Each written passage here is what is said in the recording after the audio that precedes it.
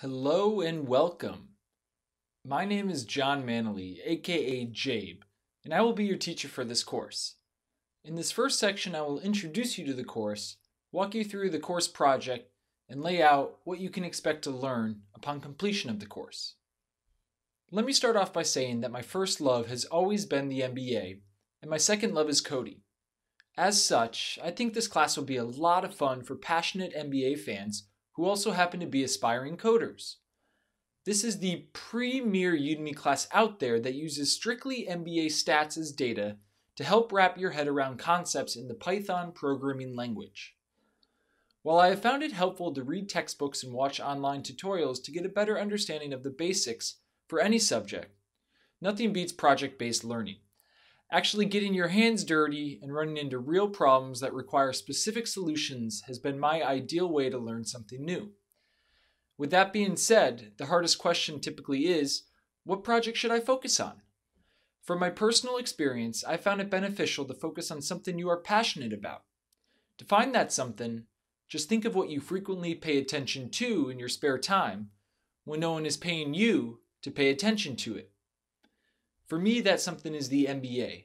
I'm a proud subscriber to MBA League Pass, and it didn't take long for me to realize that using MBA stats was going to be the best way for me to learn how to code. And I don't think I'm the only one who thinks this. Ben Falk, founder of cleaningtheglass.com, has this great quote. For one, sports is served as an entry point to data analysis for many.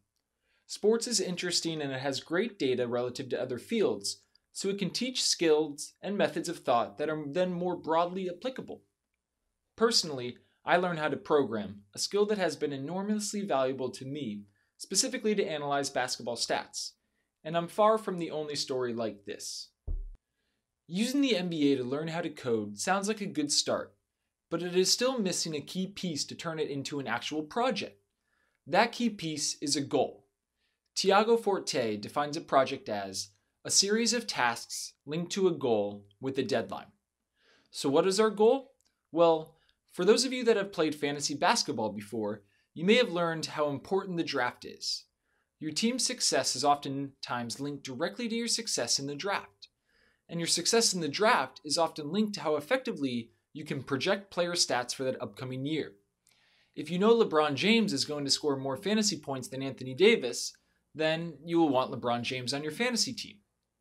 After blindly turning to the internet for many consecutive years to use projection models that weren't made by the oafs at ESPN or Yahoo, it dawned on me that said models had come from someone's brain.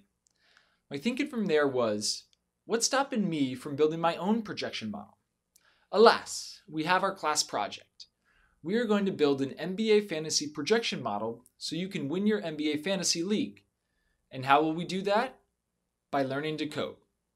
For our purposes, we are going to focus on Python.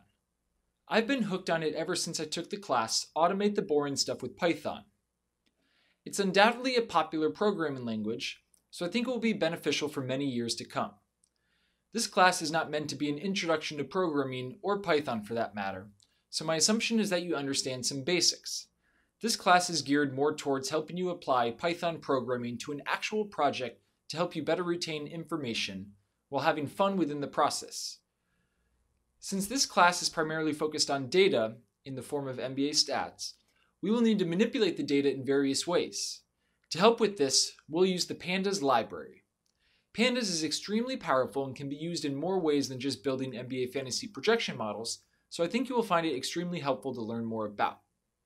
In his book, Jake Vanderplas describes Pandas as a newer package built on top of NumPy that provides an efficient implementation of a data frame.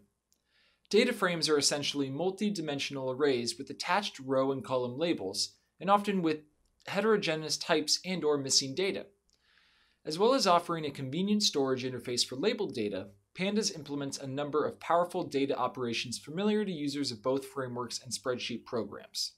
End quote. Said another way, Pandas is like SQL and Excel on steroids. We will take a lot of time to focus on the Pandas library, and we'll go into much more depth later. By the end of this course, you will be ready to win your MBA Fantasy League by building the best fantasy projection model using Python, and more specifically Pandas.